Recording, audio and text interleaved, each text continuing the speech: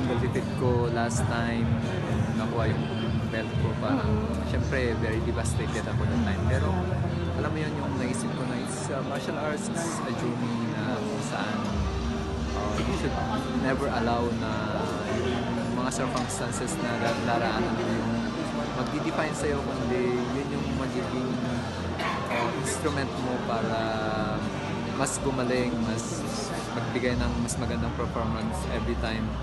And yun, it's an exam na parang nakita mo hindi ka pumasa.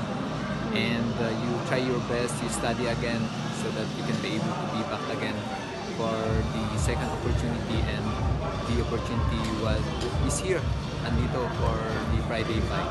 Ang layo ng pinagdaanan mo din para makabalik sa title contention, no?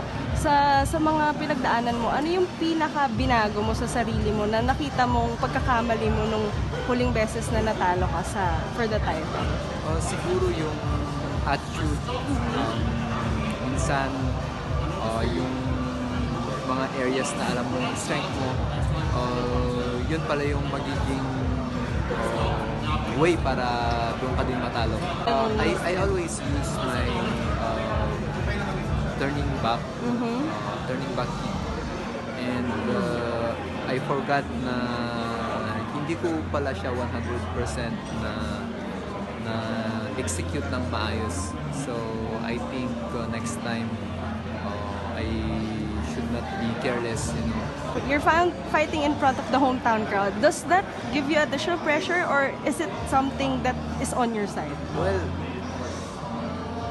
I always say long before that it's a pressure, but you know, I think I already had grown into it. I need to use it now as an opportunity for me to unleash the greatness that God has given me. So, sa akin, tingin ko ngayon, it will be a huge motivation for me to be fighting rather than turning it as a pressure.